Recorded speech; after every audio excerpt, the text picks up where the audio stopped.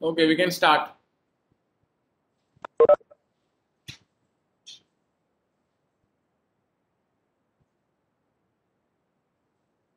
Yes, sir. Is it audible, sir? Yes.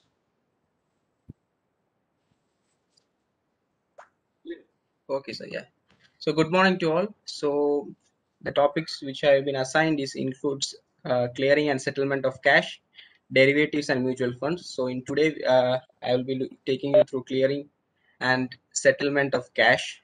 So giving a brief description of the topics, I would say that clearing and settlement of cash is actually a background operation that happens behind the stock exchange.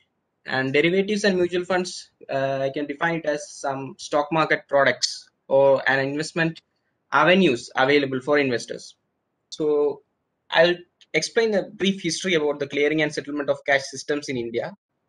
That this, as of now, we follow an electronic clearing and settlement of cash system, and this particular system came into force, especially with the establishment of NSE, which happened in the year 1992.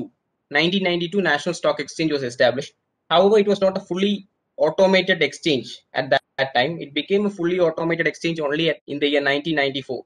Even though it became a fully automated exchange, an electronic clearing and settlement system was not much prominent in India those days, because primarily because we had physical shares at that time. So it is not possible to have an electronic clearing system with physical shares. So in 1996, we introduced the concept of dematerialization, and the first depository in India was established in the year 1996. That is the NSDL, National Securities Depositories Limited. So after that, this particular concept was evident, and I would say that is a very effective mechanism as of now in India. So initially we had a T plus 3. I will explain what is this T plus 3, T plus 2 and all. Initially in those days, we had a T plus 3. That means we do the trading and the shares get settled in your demat account in 3 days. And now we have a T plus 2 settlement system, which is a rolling settlement system. Rolling settlement system is that previously there was designated days for trading and settlement. For example, trading would happen in Monday, Tuesday, and settlements would happen in Wednesday, Thursday, Friday. So this system was for it. But now we follow a rolling settlement, that trading as well as settlement happen simultaneously in the system. So now we follow T plus 2, and the government, the authorities, SEBI and all exchanges are all in talks to have introduce a T plus 1 system in the future, so that we can settle the trades in a much faster time. Some countries like China as well as Saudi Arabia and all, they already have T plus 1 clearing system. So this is, I just wanted to give you a brief history. So now let's go to the slides. So I know that many of you may not be aware how this trading happens. So first I will give you an explanation how an investor sees trading and settlement, because it is not mandatory that all investors should know about the clearing and settlement, but in academic interest, it's always advisable to have clear picture on the settlement system. So I'll give you an example and take you through how an investor sees uh, clearing and settlement, and after that I will explain the theoretical concept. Even though it is a theoretical concept, it is better to understand in a practical way. So let us say that assume that there is a man called Mr. X, and he is very keen on investments. So he just went to a broker and he applied for opening a demat account, and he has paid the respective charges for opening a demat account. And he did some analysis as well. He found that Reliance Industries Limited, it is going to do well in the future.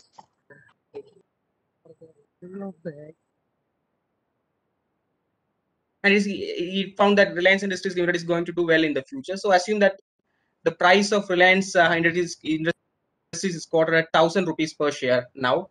So he has 1 lakh rupees as his savings. Okay. Now, so this is 19th July 2021. It's a Monday. Okay. And he puts a buy order for 1 lakh rupees. That is 100 shares at 1,000 each. So this particular day would be known as T day, or day, whatever it is the day on which you put the buy order. So what happens in the T day is that an amount of 1 lakh plus applicable charges would be debited from your account. that I will give you the breakup of applicable charges as well. So is my voice breaking?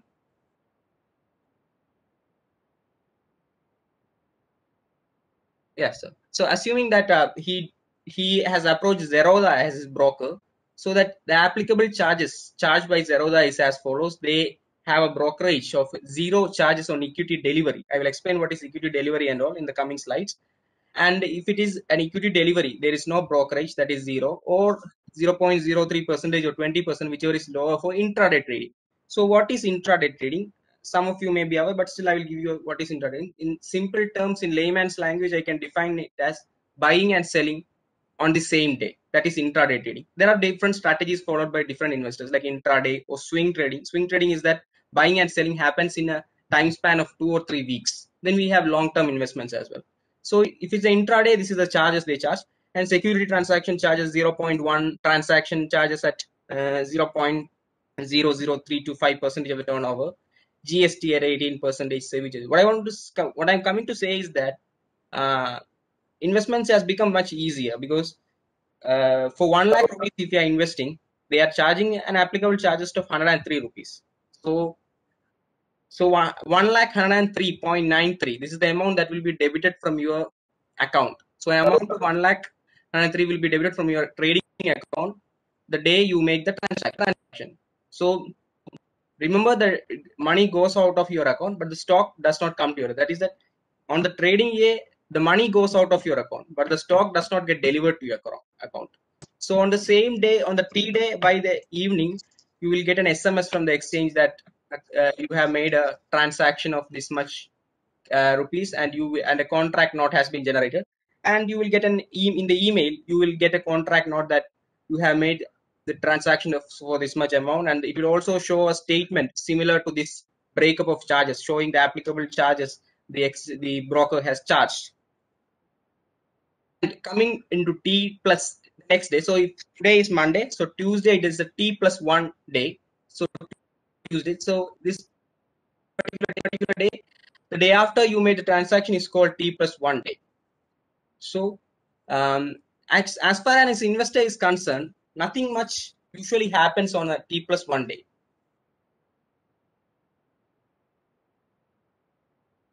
We can take it as a very simpler terms, like for example, if you go to a shop, and if the shop owner's keeper tells that even if you buy the product today, we can only deliver it after 2 days. This is the same thing actually that happens in exchange as well. That is why we call it as T plus 2. Even though you buy a share on Monday, that particular share will be only to be delivered on Wednesday. However, as far as share to sell it before it being delivered, this is what speculators usually, or there's a term called BTST, that is buy today, sell tomorrow. Even though you bought the shares on Monday, shares will be delivered only on Wednesday. However, you have an option to sell that before them. That is called buy today, sell tomorrow. Or we can do it ATST, but there is a risk involved in these kind of trades that I will explain. Then in the coming slides, I will explain how this BTST works. So from an investor's perspective, I would say nothing much happens on T plus 1 day. You have an option to sell. You may sell or not. You can hold it. However,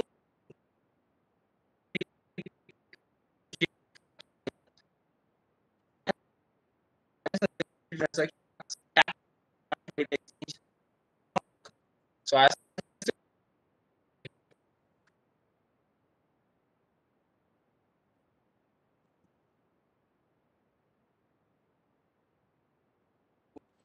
Snehit, your voice is breaking. I think it's my own system. There's a problem, or I don't know. What about T others? plus 2 days, Nobody is that's how replying my chats.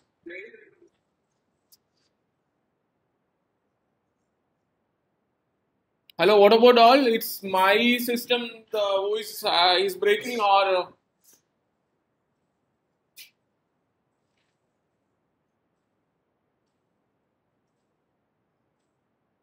Sir രണ്ടുപേരുടെയും voice breaking ആയിരുന്നു ഇപ്പോ.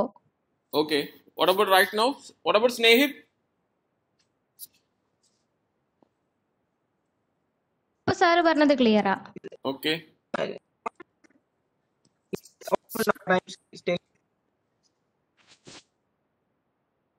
Snehit, it is not audible, I think.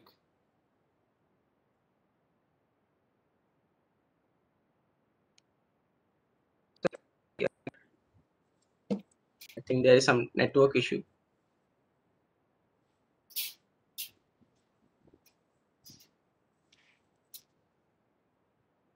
Yeah.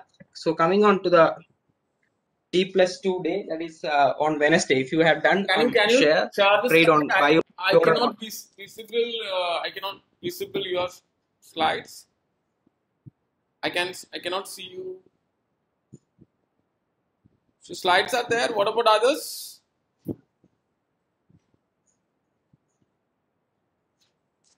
Yeah, now it is visible. Continue. Yes. Okay. Yeah. So if you put a buy order on at Monday, so the shares would be delivered to you on Wednesday. So that is the T+2 day. So on T+2, that is on the first half of the exchange time. That is, if our exchange opens on 9:30, around before 12 or somewhere around 11, the shares are debited from the seller and credited to the brokerage with whom you are trading, who will in turn credit it to your demat account by the end of the day. And similarly, the money which was debited from you, means that is from the buyer, is credited to the who sold the shares. So that is that is on Wednesday on your demat account, that indicates that you own 100 shares of Reliance. So for all practical purpose, I would say that if you buy a share on Tuesday, on Monday, you can expect to receive the shares in your demat account only by the end of T+2 day. The shares are available for transaction, so that Wednesday the shares get delivered, and from Thursday onwards you can start trading with that shares.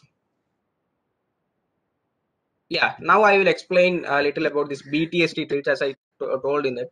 So BTST is that before the shares get delivered, you have an option to sell them. That is called BTST trades. So trades where you buy shares and sell it on T+1 on or T+2 before the stock is settled and delivered to your demat.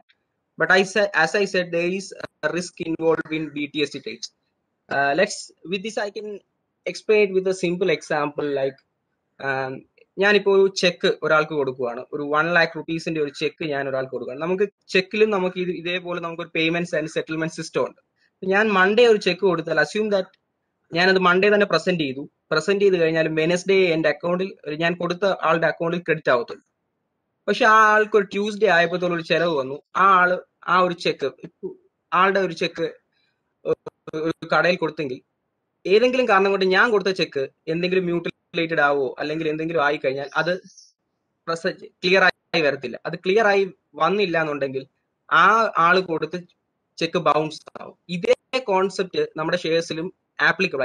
Especially it is applicable when you do short selling. Short selling നിങ്ങൾ കേട്ടിട്ടുണ്ടോ എന്ന് അറിയില്ല, but I will say what is in simple term short selling is that in shares we have idea like you can sell the shares first and then you can buy the shares. That is called short selling. This is in equity, it is applicable only if you, in intraday trading, especially if for example I can say that in 9:30 you find that Reliance shares is stocked at 1,100. You sell the shares at 1,100 and speculate that by 2 o'clock, if that particular shares is like 1,000 rupees, you get the difference between them, the 100 is your profit. So you sell the shares first and then you buy it. So, but one thing we should be very careful while doing short selling is that we should only do it in liquid stocks. That is, if you sell the shares at 9:30, you have an obligation to ensure that particular share, you can buy that particular share before 3:30, or else you will not be in a position to meet your obligation. And there are many ways that you can find out whether that has the liquidity. For example, I can show you that.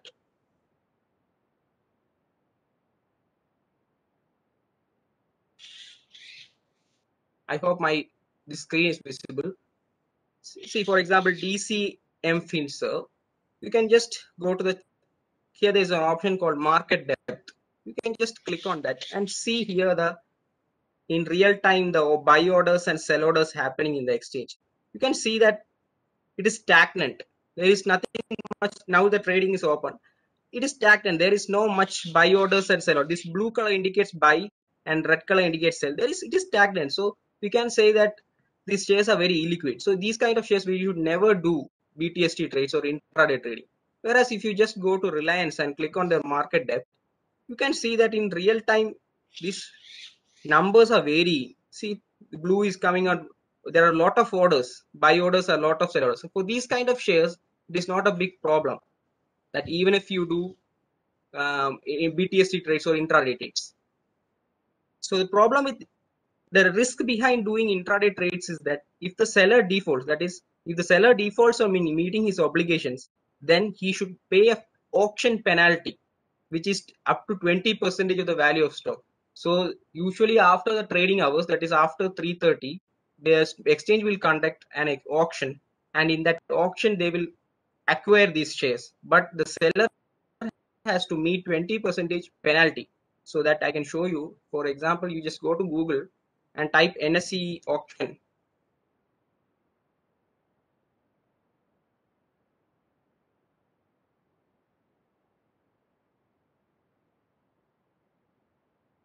See here, stocks in call auction. You can just click on that.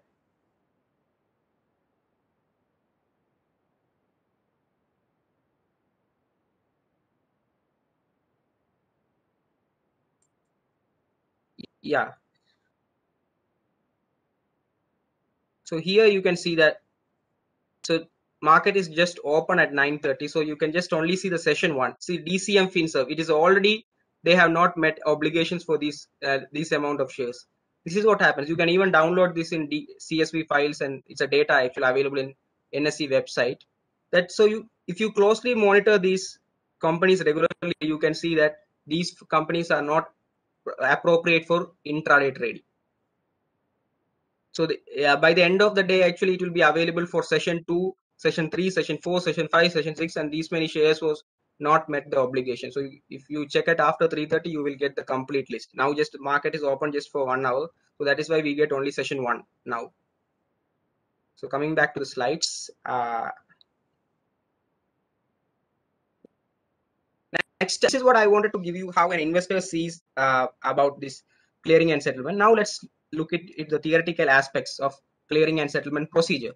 So clearing and settlement is basically classified into 3. That is, first is the trade execution. Trade execution is that a buy order and a sell order for a specified number of shares at a specified number of price get matched. This is a exchange activity, and this happens on T-day. The day you put the buy order and the sell order. So the next is the clearing. Clearing, I can say that we can define it as determining the obligation of all the parties. That is, the buyer has the obligation to pay the money, and the seller has the obligation to surrender the shares. So in clearing, we determine the shares,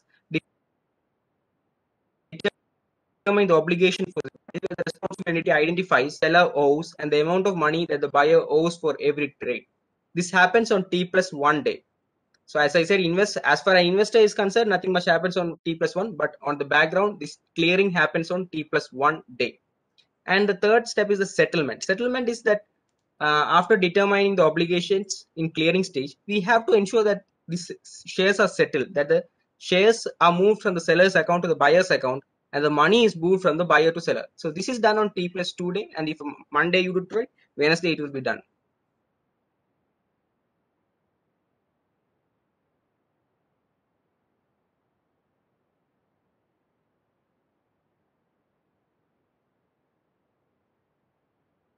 So next slide, I will be explaining you regarding the settlement process initiated by NSE.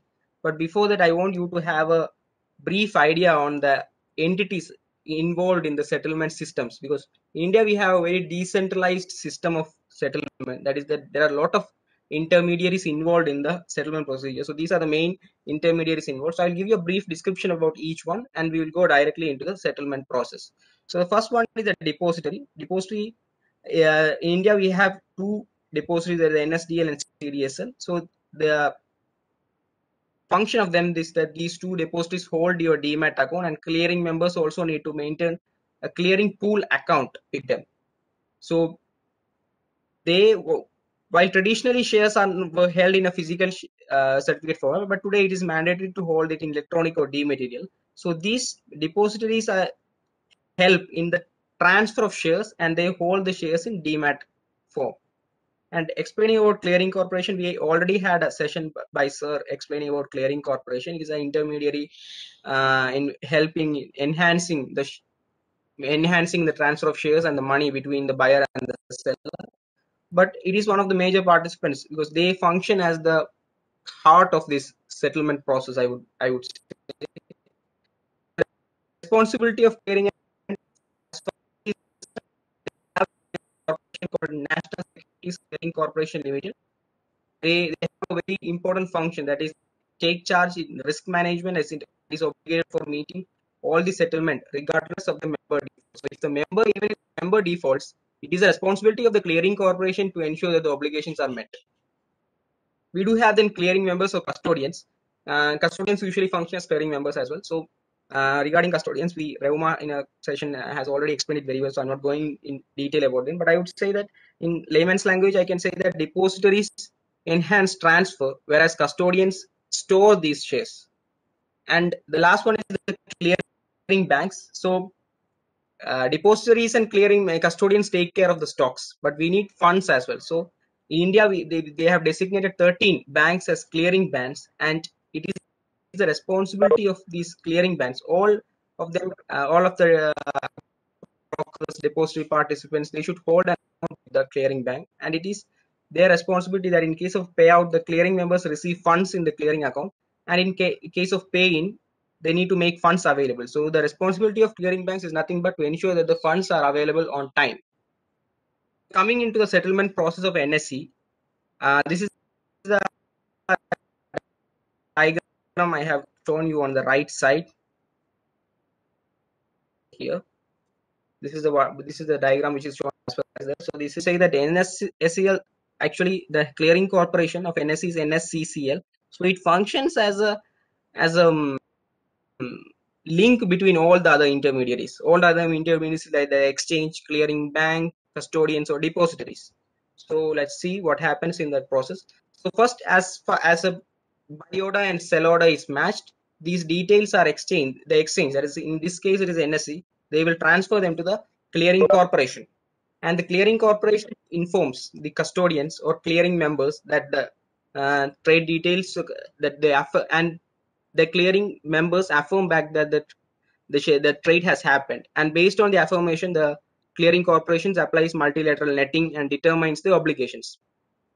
So the next thing is that after they have affirmed that the trade has happened, they need to download of obligation, that is the determination of obligations of the buyer and the seller, and the pay in advance of funds or securities. So even if you just not understand what the functions of each item, I would say that just consider right side we have depositories. Just consider it as depositories as the stock bank.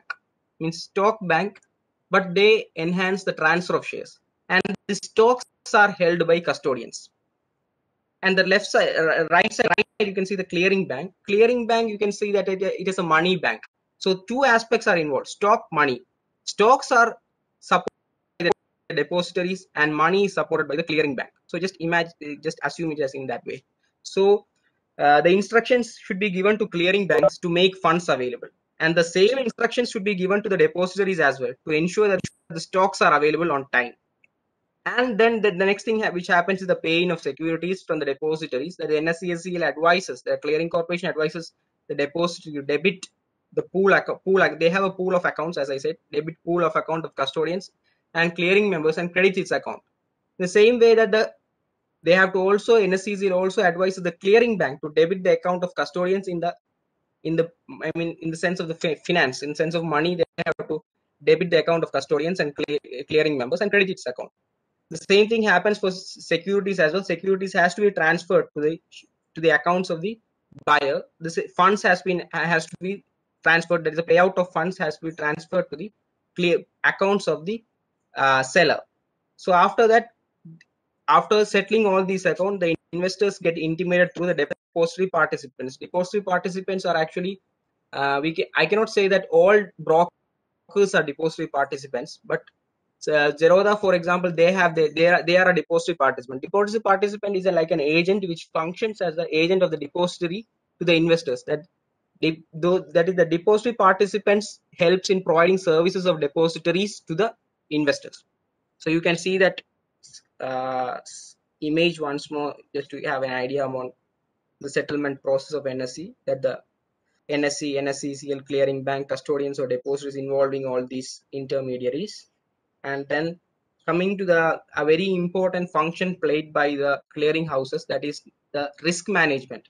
There are a lot of risks involved in the clearing and settlement process. So basically there are three types of risk, and the clearing houses play the very significant role in guaranteeing these risks. They take care of these risks even if the individuals defaults in it. The first one is third party risk. As I said that in India we have a very decentralized form of clearing and settlement system. We have a lot of intermediaries like depositories, clearing banks, custodians, clearing members, exchange. So there are chances of failure from any of these intermediate. So clearing house takes a responsibility.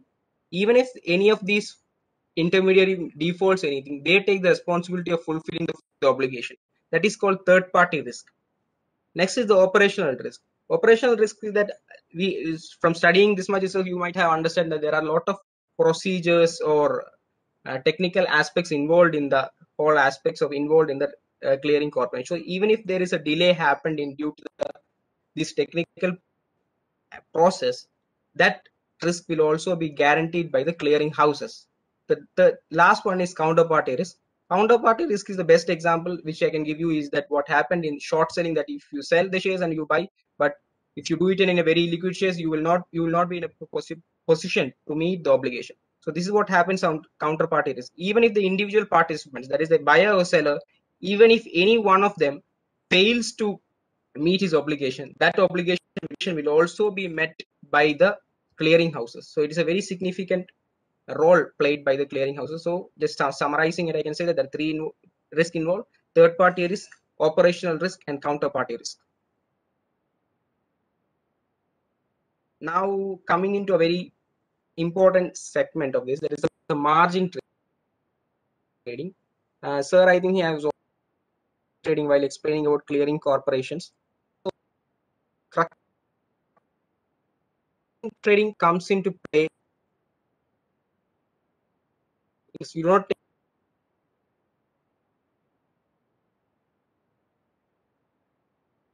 so you just pay for part of it. That is called a margin. In the stock market, margin trading refers to a process where individual investors can afford to. So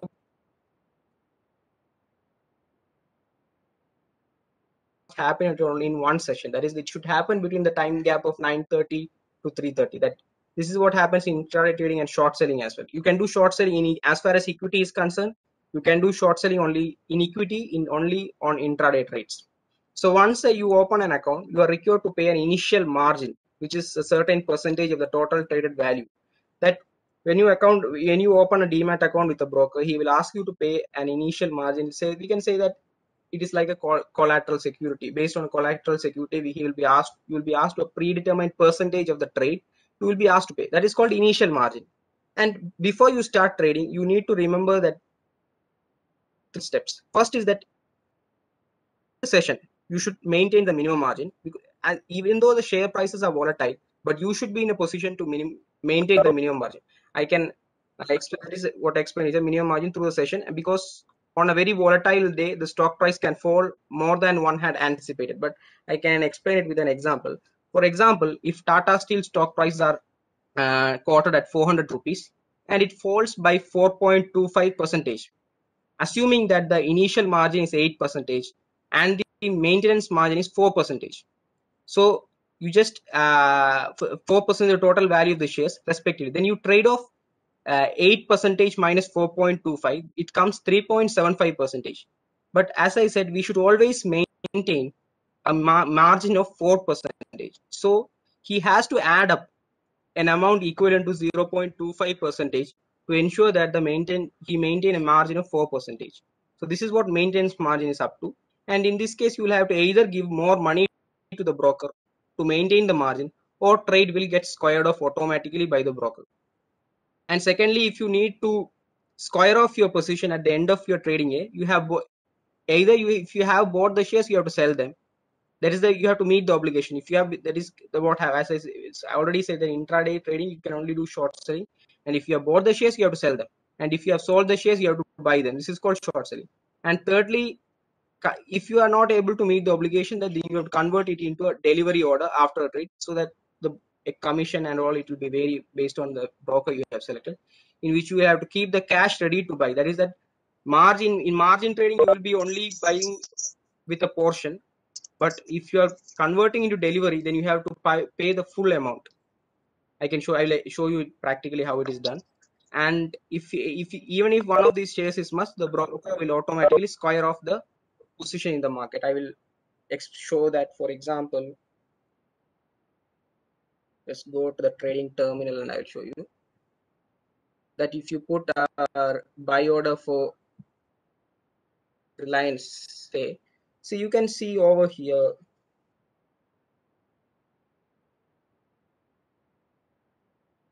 this margin required, or you can say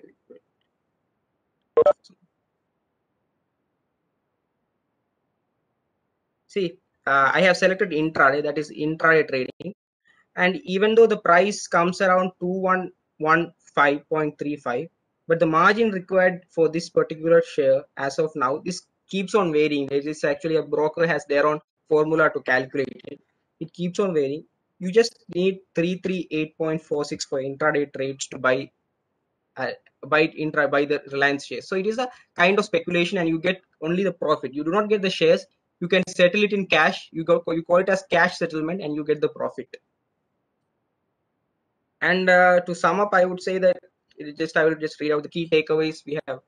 What we have told today is that the day you make the transaction is called the trade day, represented as trade day, and the broker is required to issue a contract note by the end of the trade day. And even if you put the buy order and the sell order or T day, the shares will be only reflected on your demat account by the end of T+2. And as far as equity, I repeat, as far as equity is concerned, or settlement happens in India happen on T+2. For derivatives and all, it is different. I will explain in the next class probably. And when you sell the shares are blocked immediately, and the sale proceeds credited again to T+2 day. So yeah, that comes to the end of it. So if you have any questions or anything, you can ask me. So